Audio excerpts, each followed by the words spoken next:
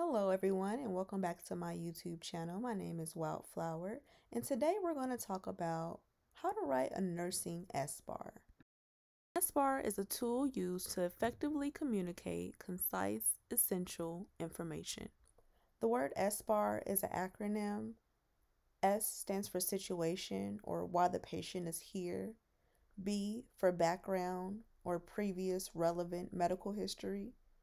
A is for assessment, like patient vitals and overall look head to toe. And R is for recommended action or next steps in patient care. In the hospital, report sheets usually look like these three columns on one page. I went ahead and decided to make my own to create more space for notes. I'll put a link in the description box for you guys. I added a to-do checklist, space for any labs, and if the nurse has to collect the lab or any progress notes. The information that is used to fill out the SBAR is usually collected from the history and physical or H&P. We'll come back to what's all included in this list in a little bit. I'm going to create a mock SBAR with a completely made up patient and give report to myself while writing in the appropriate section. Let's take the name Crayola, last name Washington. So the situation is, Crayola is a 75-year-old female, got to the hospital on 2/22. EMS found her in her urine at home alone when her daughter couldn't reach her. She was having shortness of breath. Oxygen saturation was found to be at 86% at room air and was having altered mental status. She has a history of anxiety, depression, type 2 diabetes, hypertension, hyperlipidemia, blood clots, 2 cardiac stents, pneumonia, urinary tract infection, sleep apnea, for which she uses a CPAP machine at night, and she's a current smoker. Patient has allergies to amlodipine, latex, and strawberries. She has Dr. Apple as her hospitalist, pulmonary and urology on. Because of her shortness of breath, they did a chest x-ray and found bilateral lower lobe patchy infiltrates and pleural effusion. Because of her altered mental status, they did a CT of her head and it was found to be not acute. They also did a CT of her chest, which showed bilateral lobe infiltrates and a small right lower lobe pulmonary effusion.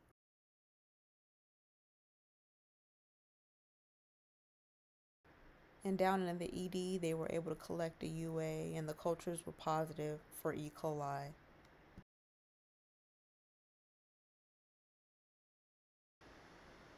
Because of the results of these diagnostic tests, we had to go ahead and add on these specialty doctors. Since the patient is here for altered mental status, we're going to have her bed alarm on and get her up ×1 with the walker and gait belt, also offering Q2 turns. She is a full code, diabetic, on a 4-carb diet, ACHS, AccuChecks, which her blood sugars have been a little bit elevated because she's receiving IV steroids. Her vital signs are stable. Her acceptable pain is 99 and currently rates pain at a 0. She takes aspirin as an anticoagulant. I would say she's alert ×2 currently, not to date or situation. And actually, I forgot to mention that her temp is slightly elevated. On telemetry, she is sinus rhythm, 2/2 pulses, no edema. She has inspiratory and expiratory wheezes and gets really short of breath with activity. She's at 2 liters nasal cannula, and she also needs 2 liters at night with her CPAP machine. She has a productive cough, and it's been thick and green. Her last bowel movement was on the 23rd, and she has a Foley in for accurate eyes and nose. It's been clear but sediment. Her bottom and peri area is excoriated, so we've been using Venilex cream and nystatin powder. Her IV is a left AC20 gauge placed on the 22nd. It has normal saline going at 75 mL an hour. As far as planning and recommendation goes, she has PT and OT that work with her. She will have labs collected tomorrow.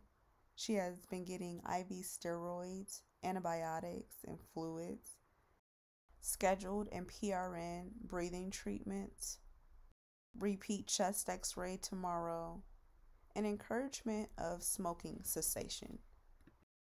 So that is typically how a nursing report goes. I like to keep this paper for my next shift, so I'll use black for my first shift and then another color for updates. At the beginning of shift, I like to make sure I highlight my medication times and then cross them off as I go along. And I can use a different color for different days with that as well. With the form that I created, I have enough space for 4 patients, front and back. If I need to, I can always grab another sheet. And all of this information that has been filled in this SBAR could have been retrieved or obtained from the H&P. So like I said, let's go back to that list of all the things that are contained in the H&P. We have her admit date, date of birth, chief complaint, which was short of breath and altered mental status, but ended up being pneumonia and UTI. Her previous medical history, including any surgeries, her allergies, medication that she'll be taking in the hospital, social history, she's a smoker, physical exam, labs, which she'll be getting retaken tomorrow, and imaging tests, chest x-ray, CT of her head, CT of her chest. And in the things listed in the progress section, we can see what the plan is for this patient. I know that's a lot of information to keep up with, but you guys did awesome. If you learned something today, give me a like. And if you want to see more, go ahead and subscribe. Thanks.